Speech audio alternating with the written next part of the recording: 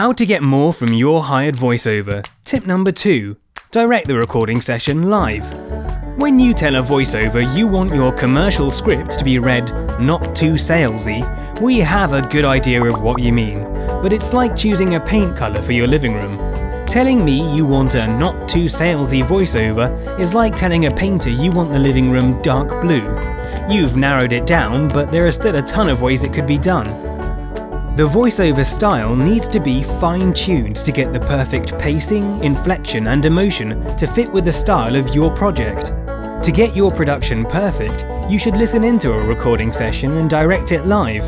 If it's a long script, you don't have to listen to the whole session. You can just start it off and make sure the style is right, and then let the voiceover crack on with it. I offer my clients the chance to listen in broadcast quality with IPDTL or ISDN.